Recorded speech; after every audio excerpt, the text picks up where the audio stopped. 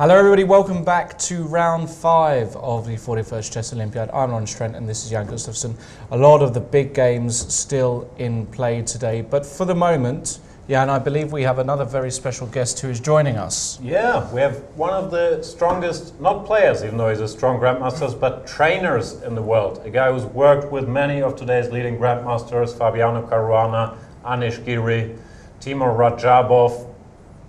Also used to be a long-time trainer of the Dutch national team, so we'll certainly check in with the Dutch with him. Welcome, Vladimir Chuchelov. Hello. Hello, Vladimir. How are you? Yeah, fine. Always going its way, yeah. Okay.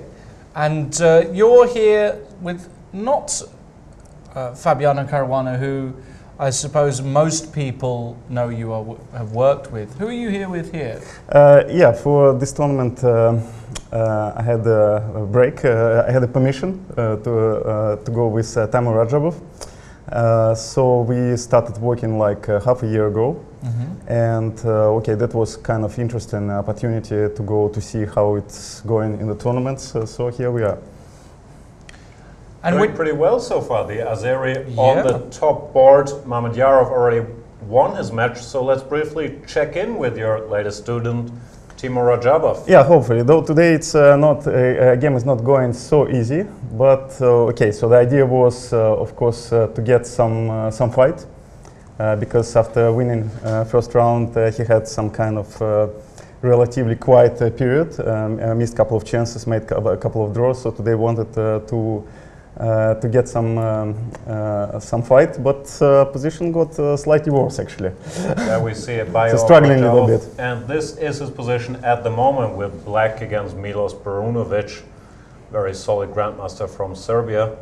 Looks like he's having some holes on the king side somehow. Yeah, his position doesn't look so easy. Yeah, but okay, so this is kind of working situation. So if you want to play for a win with black nowadays, it's clear that you have to take some risks. Yeah. How is it for you as a coach? Are you suffering during the games when your students are playing, rooting for them, or? Well, it's like before the games, during the games, and after the games. Just suffering all day long. And what is you must be the most in-demand coach, trainer in the world. What would you say is, allowed you to achieve such a status? What do you do? Do you have, I mean, without revealing your secrets, of course, you Well, he's trying to ask, do you accept new students? Would you consider Jan Gustafsson, he would love to yes, work with I you, heard, yes. But then we will have a few wonderful commentators less, yes? Well, thank you. That's very the chess commentary level will step up a bit, though. Yeah. But because you work on your own, you're not part of some school or something like this, No. It's like, well, I was also lucky with my students, of course. This is how it goes, yeah, that you get to know some new talented players, and you're working with them, then they're developing, and well, this is kind of becomes the result of your work, which is definitely remarked by other people, and well, this is how it's going for the trainer. So it's not like you decide to be a trainer and immediately you have lots of students, and many people even don't know that you're working as a trainer. But well, I was lucky. One guy you worked with a lot, I don't think he deserves a lot of credit for making you a famous trainer, but is the Dutch player Loek van Wely. No, he has also his contribution, because actually from working with him, this is where after our first walk we did, it was back to 2003, when he was playing in Wijk aan Zee. It's a traditional Dutch tournament. And before this, he was not, let's say, doing his best in this tournament, particularly, having really quite a big minus score. So that was my first kind of big experience, where we had a really very long preparation before the tournament. It was like 5 weeks or something, and we were really working very intensively. And he played really very, very good in this tournament. So that was, let's say, the starting point, where I had an idea that, well, somehow I'm much better when I'm as a second when I'm let's say playing myself. So I like the whole idea how it goes, that all this preparation and everything. But of course, it was still pretty far from the idea to become a professional trainer. Right. This came later. It came like year 2005, 2006, when I started to have some demands from Dutch Federation to train some youth players. And then there were years from, let's say, 2006 till 2010, where I had to work very hard on my concept of, which is later known like strategic balance, so my student known.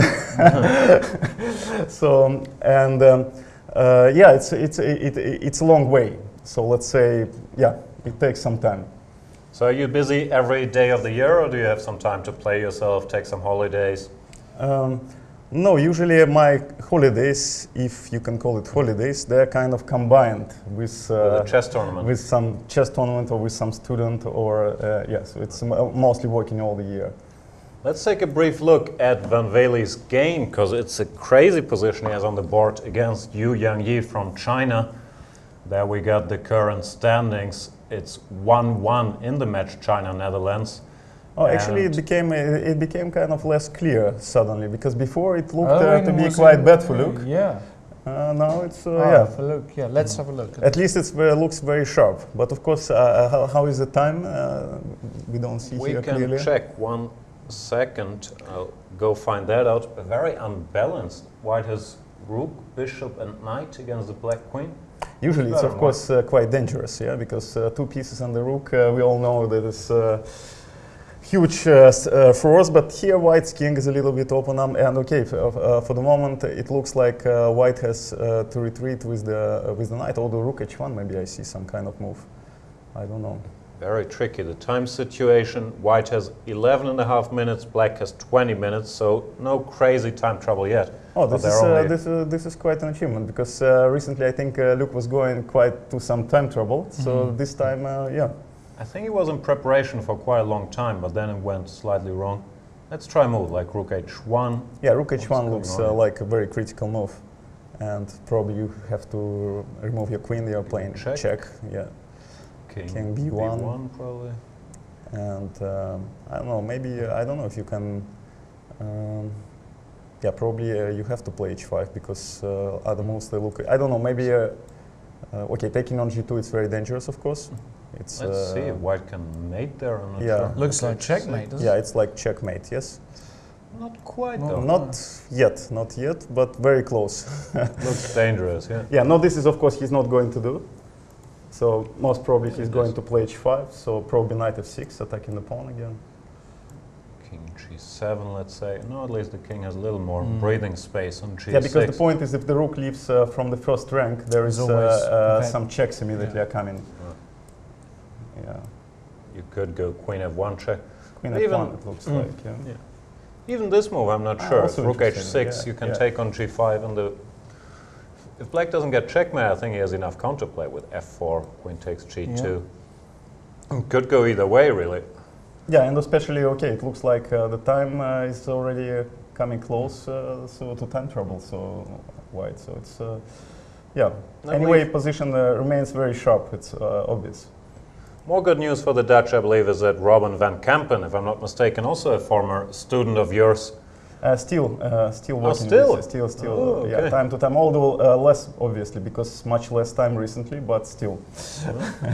Well, the good news, I think, is he drew his game. We thought, following, of course, the computer's opinion, that he was in some trouble here, but it looked like they did agree to a draw in this position after knight d3, which leaves, once again, a former student of yours, Anish Giri, world-class player in his own right. Right, yes. And Loek van Wely. The match is in their hands. So what's the position of Anish?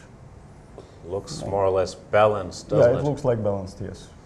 Equal pawns, and equal okay, knowing pieces. that Manu is very solid player, and I guess it's going to be balanced still for a while, yeah.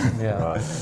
We can expect a draw here, and then this crazy position between Yu Yangyi and Van Wely. Yeah, probably this game will decide a lot, yeah. Absolutely. Knight d6 has been played, maybe a better move than rook h1. Yeah, I would say that still Black's position is pretty dangerous. Yes. because two pieces, and they seem to coordinate well.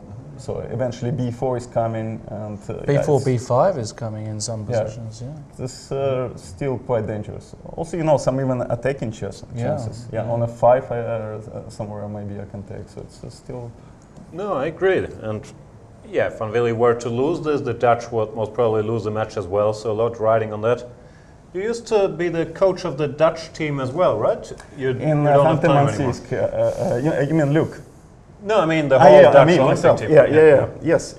So it's actually more or less this is the first year that my contract with Dutch Federation terminated, so we didn't renew it. So. Oh, okay.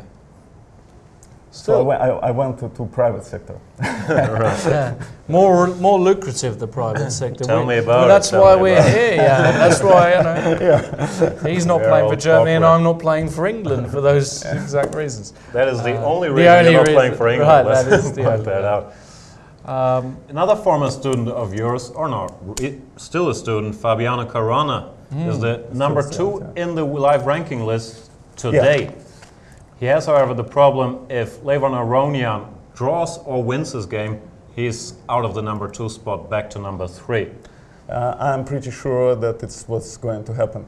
It's very unlikely Aronian is going to lose his position here. Yes, it's really very unlikely, yeah. So. In deep thought. But do you think White has any winning chances here? Well, objectively speaking, it's very close to draw.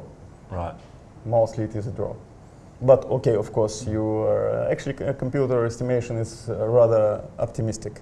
Yeah, probably too optimistic. Yeah, computer likes pawns still. Yeah, although he likes to sacrifice it too. But yeah, it's very close to draw. Of course, there is some kind of small grip on the king side as well, but still very little chance. Movsisian Hammer was a draw, and as was Johannesson Akopian. So actually. Not very exciting game. Well, 2 pretty big results there. I mean, Johannesson rated 120 points less than Akopian. Absolutely. And that means that the remaining games, Agderstein, Sargissian, well, that one looks like it's going to be the decider to me.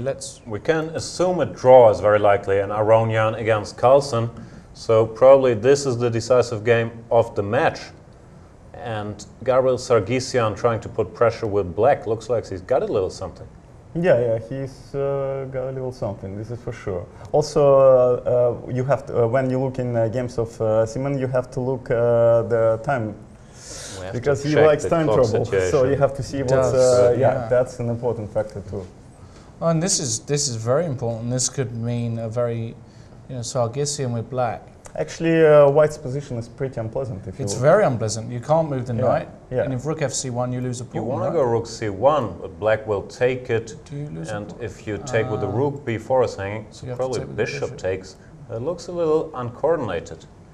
AB, and knight a4, maybe. Well, no immediate problems yet, it seems. Yeah, maybe knight a4. It's just it looks like somewhere well, that wins a pawn. Is going to win a pawn. Right, knight takes and rook takes. Oops, sorry. And a pawn is a pawn, right? You can work a bit like the. And still, once again, you have to watch the time. Yes. Let's find out. Simon Agderstein has 7.5 minutes left. Gabriel Sargissian still 17 minutes. No, because I just could watch him in action in Stavanger, and he played actually very reasonable, but always in time trouble. Yeah, he played great in Stavanger. Yeah, it is actually the point that it's not easy to play top players, so it takes a little bit more time maybe. We had the result, Gusinov-Sedlak was a draw, and with Mamedyarov winning, Radjabov in some difficulties, Mamedov looks okay, well that one is still undecided. Yeah. And the other big matches. Yeah, Mamedov was pressing quite seriously. I think he had a pawn up, but I don't know. Why don't we actually go to Kramnik Topalov? Oh, that's very exciting. That's actually been heating up. Yeah, we gotta go there. And here we are. That we see Topalov thinking. Oh, this is really. Things are really interesting. We last left it off around here after Kramnik sacrificed an exchange, a rook for a bishop. ED queen f6 was played by Topalov.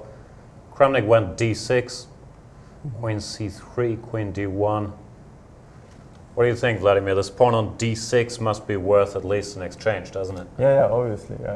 It's obvious that white has very good compensation here. The question is, of course, that you still have to play precise. Yeah, and Topalov is trying to create some counterplay. But the game went, it went already. Yeah, bishop c6. Bishop takes c6. Rook d8. Knight b1. He did. Yeah, that's is all kind of... rook d8 he played. Let's go to the position they have on the board currently. Queen f6, queen d2, rook b8, bishop e4. Just threatening to run these pawns up the board. e5, knight c3. Yeah, it seems to be really very critical for black. Because what to do? So you would like, of course, to take on f4, but then knight d5 is coming. Oof. Could just be lost for black, doesn't it? And queen g5, even the endings, queen takes the f4. ending, this is what white wants, yeah, because the 2 pawns, then it's unstoppable, Just yeah. unstoppable. Maybe you have to retreat to d8, or maybe not, yeah, to try and, yeah, this is... But it also runs into all kinds of trouble. Knight e7, knight c6, yeah, this is, yeah, this is good chances for white, obviously, yes. Although, and the time it's already not really of a great importance. They have moved 39, right? They have 2 moves to go, so I don't think time trouble is an issue. Topalov seems like he has plenty of time, but he could just be lost. Another move that I was thinking was taking here, but this is the same story. This ending also looks terrible. Yeah, this ending is a dream for white, isn't it? Right, yeah, the 2 pawns really very strong, yes. No, I think Vlad's got a great chance. I think he's got a... And yeah, they recently, if you look their games, they always exchange with big blows to each other. It's true. Yeah. White has been having the upper hand. Draw is not an option anymore. Right. Whoever was white has been crushing the other recently. Yes. Have you worked with Kramnik in the old days? No, I didn't have this chance. It would be interesting, but didn't have a chance. Can we just check out the other games in this? Because I'm looking. Let's go to Jan Nepomniachtchi playing black against Rusev. Is this ending winning or what's going on? Yeah, there was also. This is a lot changed since last time I seen it. Oh, now black is of course very good. Because at some moment it was a critical position, yeah. Because white had some ideas to make a blockade on d3 with the knight, and well. Now it but is this so bad for white? I go king f3, put my knight on d3. No, this is very concrete, concrete. So probably, so how it goes? Actually, no, this is very concrete because he goes h2, king g2, bishop h4, knight d3, and bishop g3 probably. So that's the point. Yeah, you that's hold the on point. to the pawn, and then? But still, how can black ever be better? Maybe it's not that bad actually. Maybe it's not that bad. It's probably fine actually. How like I don't know how I can make a progress. Maybe there's some kind of idea to get the king somewhere on g6 and sacrifice on f4, knight f4, king g5. But I'm not in time, of course. No, this is not a real idea. No, probably it's just equal, right? I don't see a single idea. It is equal. Yeah, it seems to be equal. Simply. And look who we got in the picture there, ladies and gentlemen. None other than Garry Kasparov watching the games. Looking at this ending, he's got his very expressive face. He hasn't lost shaking his head. I'm not sure why he's shaking his head. Yes, confusing all the players. Confusing all the players. And there he is looking at the Karyakin game. Let's follow Kasparov around. Don't know if he's happy there. Maybe he's not so... Oh, well, it looks as though Karyakin's in trouble, it looks like. Is in a bit of trouble here. What happened here? Oh, what did Karyakin do? That is really strange. He wants to take... It looked like he had a really... It looked like he had a really big advantage. We've discussed this earlier. We thought here c5 looked very natural. Better. Yeah, that's what I was also thinking. But of course, it's a concrete position, so you have to see if you cannot make pressure on d4. But it seems like queen c4 now. Queen c4. Whenever there's e5, there's d5. Yeah. And then you go simply a4, b5, and yeah. Looked very nice, but he went for b5, and ever since it's been a bit more unclear. c5 d5, bishop e5. Let's quickly go to the current position, because it looked like he ran into some serious trouble all of a sudden. Yeah, this is really amazing how it happened. This is what they got, and White's problem is, I believe, he can't take on d5 because of rook takes d5. Oh, that's amazing. And if rook takes d5... Rook takes d5 and queen f4 is winning. Rook takes, c Wow. takes d, Wow. queen f4. And remember, I told you 4 hours ago, if Black ever manages to switch Yeah. his queen and bishop around, were White right. will be in real trouble. And This now is an he impressive managed. combination. This Wow. is this is how it goes. Yeah. And this Unbelievable. just looks winning. Did you see, by the way, that Kraken, he missed the chance very early in the morning, or just on move, I think 13 or something. He had a very nice tactical idea. Oh, let's go there. So just at this moment, just one move before, here Black played check, yes, check, Right. King h1, Bishop Right. f4, Right. and suddenly Queen a3 could Oh, put Black that's in a cute. serious trouble. Wow. That's very nice. That's a very It difficult could, move to it could be see, yeah? it could be very short game actually, Wow. because now it seems like c5 is the only move. Some very pretty geometry. Let's just briefly show it. Knight takes e4, Oh, yes, this runs is into very queen nice, mate. e7, checkmate, and bishop g5 runs into knight d6, check. Right. And king d8, knight f7, picking up this bishop with a winning position. So queen a3, c5, but this looks scary, scary, scary. Yes, and now, well, you could simply Bishop take on f6. f6, and more or less White is winning a pawn without big compensation. Yeah. Wow. It's a Unbelievable. hard move to spot, though, if you Very don't see tough. the idea. That was very important moves, and maybe now this is kind of the payback. Yeah. Once you missed opportunity, then well. There you go. No, Yeah, it's the position that's currently on the board, just to wrap this up, is the one after rook d8, and it doesn't look like Kayakin can recapture, so he is probably lost. probably losing. Unbelievable. What a result that Because would c be. takes d is the same problem, queen f4, Queen F4. just crushing, Immediately, yeah.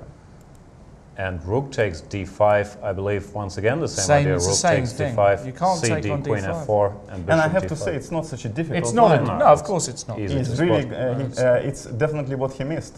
Of course. Unbelievable. Well, look, Vladimir, thank you very much for joining Yeah. us. We Yeah. really Thank you. appreciate it. Thank you. Thank And you very much. good Yeah, luck bye-bye. with your training, and we'll see you soon. Yeah, thank you. Thank you, Bye-bye. Vladimir Thanks, Chuchelov Vladimir. there.